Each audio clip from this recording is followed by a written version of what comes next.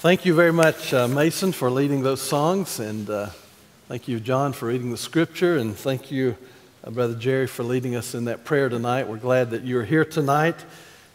This is our care group week, and I know there was one group that met at the building today at lunch, and we enjoyed having lunch with that group, and I know that there are others that are meeting tonight, and I've been asked over the course of the years that we've had care groups and Brothers Keepers groups and other groups like this to try to abbreviate the service on Sunday night of care group, and so I'm going to do my best to try to get through this material that we're studying tonight from Luke chapter 14. We're in the section of Scripture that deals with Jesus telling a lot of parables, and of course you remember that a parable is really a story that Jesus tells. That he tells it about an event or about a circumstance that has something to do with what goes on the earth, but he applies it and gives it a meaning that is spiritual in nature. And that's really what a parable is. It's an earthly story that has a spiritual or heavenly connotation to it. And so Jesus does that, and oftentimes he would tell parables about things and about people so that the people who were living then would understand. And so he'll talk about a farmer, and he'll talk about a merchant, and he'll talk about a banquet, he'll talk about wedding feast, and he'll talk about parents and children. As we'll see in chapter 15, he'll talk about shepherds and sheep, and so he talks about things and people that the people who were living then would be very aware of. And if Jesus were living today and he were telling us parables, he would continue to apply spiritual truths to what he was telling us, but he would probably talk to us in ways that we might be able to understand better, in events and circumstances and things that we might be aware of. And this particular parable in Luke chapter 14 is called the parable of the great banquet. And we're going to look at this tonight, and I just want to mention, have you noticed how much the Bible talks about eating? How many of the stories and the events in Scripture surround a meal? As a matter of fact, the Bible speaks of meals and foods more than 1,000 times on the pages of the Bible. Just the word feast itself and words similar to the word feast appear more than 180 times in Scripture. So the Bible has a lot to say about food and feasting and fellowship and friendship. And aren't you glad? Because we like that too, right? We like to eat. We enjoy being together and enjoy fellowship with one another. And I read recently a guy was talking about how you could compare human history to a course of meals. He said everything went bad in the garden when Adam and Eve ate a meal without God. That's when things began to go bad. And later on, God's people eat a meal with God, and they called it the Passover. They remembered how God had covered their sins and passed over their sins, and this led to the coming of Jesus, who frequently eats meals and talks about eating meals with people. And we see it repeatedly in the book of Luke, that God becomes a man, and a lot of his time is spent with friends and people who are not his friends, enjoying meals. And it leads us up to Jesus' teaching tonight that will culminate in something called the Last Supper. And that's when Jesus sits down at a banquet feast with his apostles, and he talks to them about the coming of the kingdom, and he talks about how he establishes his communion for us to enjoy every time we get together on Sundays, and he reminds them that he will eat this meal with them again in his kingdom. And remember, Jesus said those words. He said, I will not eat of this again until I eat it with you in the kingdom. And so even after his resurrection, Jesus finds his apostles, and he has a breakfast meal with them, and he continues to spend time with family and friends. And in Revelation chapter 19, at the end of the human history, there's going to be this magnificent feast, this banquet. And we will gather around, as we sing sometimes, the banquet table of love, and we will enjoy feasting together throughout eternity. And so in this particular chapter, listen to these words. He said also to the man who had invited him, and this is kind of in the middle of this parable, when you give a dinner or a banquet, do not invite just your friends or your brothers or your relatives or rich neighbors, lest they also invite you in return and you be repaid. And so he's saying, when you're going to have a meal and you're going to have a feast, don't just invite people who can repay you. Don't just invite people who can take care of you. But he goes on to say, when you give a feast, invite the poor, the crippled, the lame, the blind, and you will be blessed because these people cannot repay you. For you will be repaid at the resurrection of the just. Now, what is Jesus saying here? He's saying in the context of a meal and comparing our association with other people, when you have a meal, don't just invite people that can return favor to you. Don't just invite people that can do something for you, but you invite people who don't have the ability to do that, and don't worry about being repaid because you will be repaid in eternity. And so in Matthew 25, when Jesus is talking about the judgment scene, Jesus says that if you give a cup of cold water in my name, it will not lose its reward. Jesus talked about remember, he talked about visiting the sick or in prison. He talked about feeding the poor. He talked about taking care of those who can't take care of themselves. So Jesus was always concerned about people who did not have the ability or the capability of doing something good for him in return. And remember when John was in prison and he sent one of his disciples to Jesus and he said, you ask him if he really is the one who should come or should we look for somebody else? And Jesus said, you tell John that the blind see, the lame walk, the deaf hear, and the disenfranchised have the gospel preached to them. So the point of all of this is that Jesus is saying, look, the kingdom of God, I want the kingdom of God to be a place where everybody is welcome to sit at the table. I want the kingdom of God to be a place where people who don't, in and of themselves, have the ability and the capability to make, to repay you. They don't have the ability to make a great contribution. I want everybody to have the opportunity to sit at the table. And so what Jesus does is, if you look at verse 15, in chapter 14, he says, when one of those who were reclining at the table with him heard this, he said to him, blessed is everyone who will eat bread in the kingdom of God. Everyone who will eat bread in the kingdom of God. Verse 16 says, but he said to him, a man was giving a big dinner and he invited many. And at the dinner hour, he sent his slave to say to those who had been invited, come, for everything is ready. Now here's what's happening. Jesus is talking about the fact that I want everybody to be able to sit at the table in the kingdom. I want everybody to have an opportunity. And Jesus says, let me tell you the story about this man who invited many people to the dinner hour. He said, everything is ready.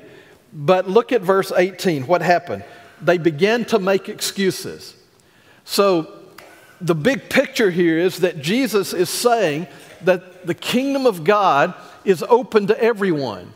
Everybody has an opportunity, should have an opportunity to come to the kingdom of God. I want everybody to be invited. And so 2 Peter 3 says, the Lord is not slow concerning his promises, as men count slowness, but he's long-suffering to us, not willing that any should perish, but that all should come to repentance. God said, Jesus said, I want you to go into the world and preach the gospel to every creature. I want all nations to hear the gospel. But the truth is, there are a lot of people who are invited who just don't show up. There are a lot of no-shows. And these people began, in verse 18, notice what happened. They began to give excuses. They began to make excuses. The first one said, I bought a field and I must go out and see it. Please excuse me.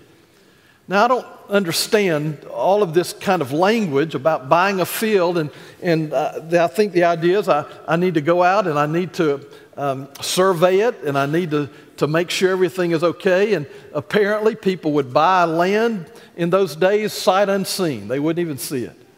So he says, I've got an important job here. I bought this field. I need to go out and see it, so will you please excuse me? Another said, I bought 5 yoke of oxen, and I need to examine them. Some translation says, I need to test them, so will you please excuse me? And I love the third one. The third one said, I have married a wife, and did you notice how Jesus changes the wording? The first one said, I bought a field, I need to go look at it, would you please excuse me? The second one says, I bought 5 yoke of oxen, I need to examine them, would you please excuse me? The third one said, I married a wife, I cannot come. Not will you please excuse me, but I know I can't be there. And I want to suggest to you that when it comes to the kingdom, one of the things that Jesus is going to say is that all of these are bad excuses. They're lame excuses. And this third one is just really maybe the lamest of all, because we're talking about a banquet here. We're talking about a feast. And everybody knows that our wives love to get dressed up and go to a feast, right? He could have brought her with him. But here's the big idea. The invitation, Jesus says, has gone out to all of you. The invitation is available to everyone. You are invited to come to the feast with Jesus. We sing a song sometimes that says, all things are ready, come to the feast. Come, for the table now is spread. You see, God has made the table ready.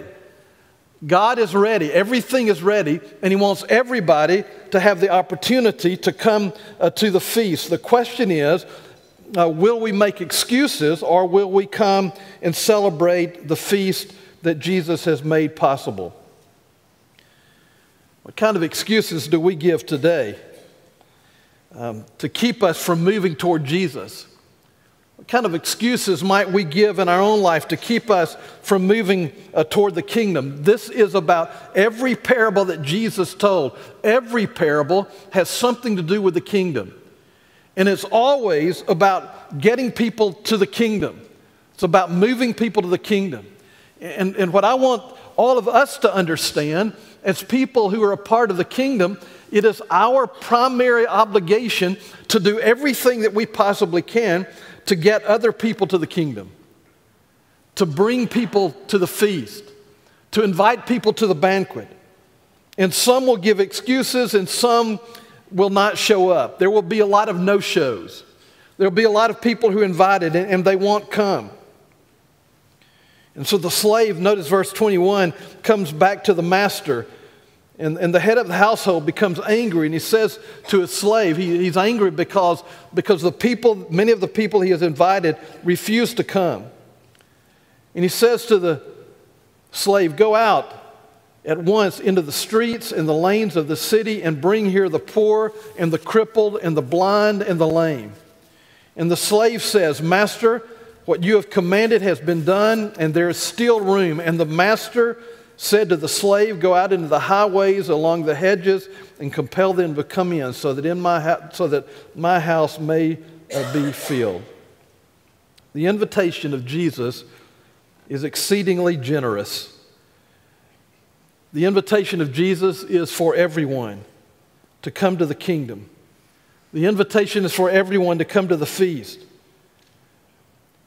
Anyone who really responds to the invitation of Jesus to come to the feast comes with the understanding, I'm not worthy to be there.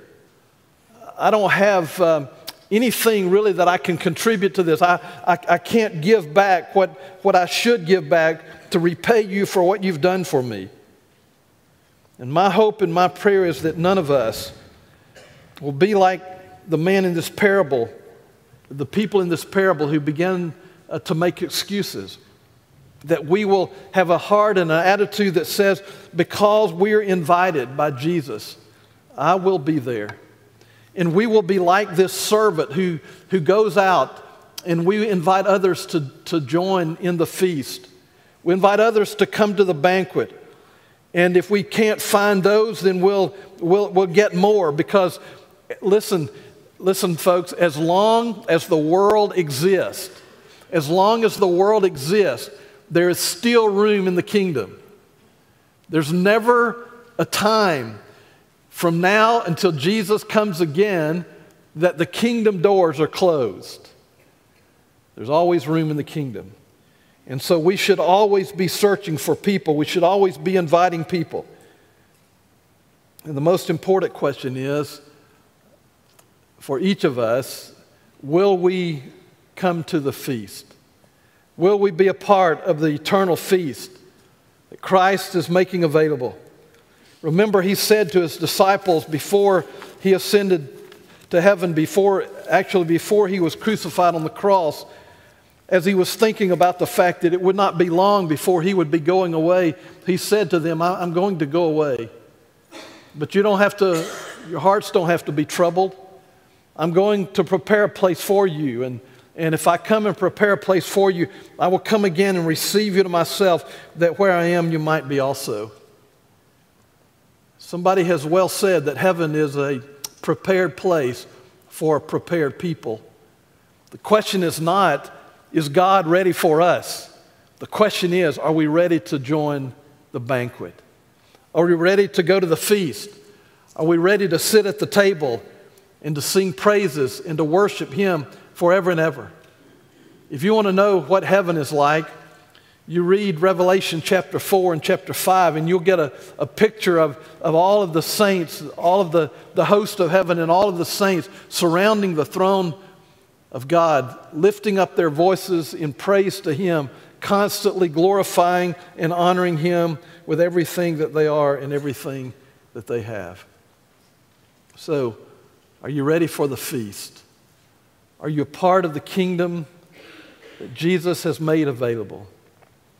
And will you be at that eternal banquet that will take place in that great day? Today would have been my father's birthday. If he would have lived, he would be 81 years of age. I long to go to heaven to sit down with him and to talk with him and my mother. And I know that there are many of you who could say the same thing about your family members. But most of all, we long to be with Jesus and to see Him face to face and to honor and to glorify God throughout eternity. And what Jesus is saying in Luke chapter 14 is that this is what the kingdom is like. This is what the eternal kingdom is like. It is like a banquet feast where people gather together and enjoy each other throughout eternity. Are you prepared? If you're not a Christian tonight, we want to encourage you through faith and repentance and confession and baptism to give your life to Jesus Christ. If you are ready to join the banquet feast, we hope you will do that tonight. If you are a child of God and you need prayers of the church family, you see, what we are supposed to be about is about caring for one another and about fellowship and showing concern for one another. And so we're here tonight to help you in any way that we can, and we don't look down on anyone, but we want to pray for each other and we want to help each other. And if you have any need, if there's anything we can do for you, we invite you to come while we stand together and while we sing.